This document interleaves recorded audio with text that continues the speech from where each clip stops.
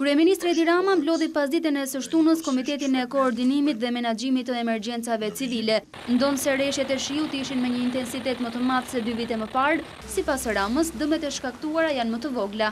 Duhet fokusohemi paralelisht tek identifikimi një për një i të gjitha dëmeve, radh parë banesa, rrugët, urat, shkollat që janë prekur dhe ku duhet ndërhyrë me njëherë fatura e zhdëmtimeve dhe kompensimeve duhet përgatitur me transparencën më të madhe dhe me seriozitetin më të plotë. Shefi i qeverisë u bëri thirrje emergjencave civile që të marrin masa për rreshtet e pritshme të borës. Kontraktorët duhet të garantojnë që të hidhet kripa në akset rrugore që mund të preken nga të bora, ashtu si kundër parashihet në kontrata.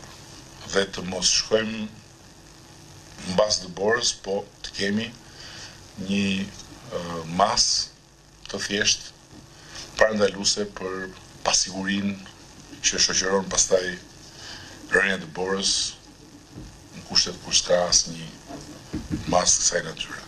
Më herët kryeministri ishte në pallatin e sportit në Vlorë, ku pa nga afër kushtet ku do të strehohen banorët e evakuar. Për kryetarin e Partisë Demokratike, Lulzim Basha, qeveria duhet të ndërhyjë menjëherë në zonën e fushkrujës. Basha tha se vetëm në këtë zonë janë qindra familje të cilat kanë nevojë për ndihmë. Unë kam marrë vetëm me UPA dhe me ndërgjegjësu që të vinë t'ju gjenden pranë, t'ju ndihmojnë. Bëjmë çdo përpjekje për të shpëtuar njerëzit. Kjo është e para, pastaj përgjegjësitë, të gjithë përgjegjësit do mbajnë përgjegjësi. Do merremi pasaj me të gjithë përgjegjësit do mbajnë përgjegjësi. Lideri i opozitës i kërkoi kryeministrit të shkojë pranë njerëzve dhe t'i ndihmojë ata me ushqime, veshje dhe strehim.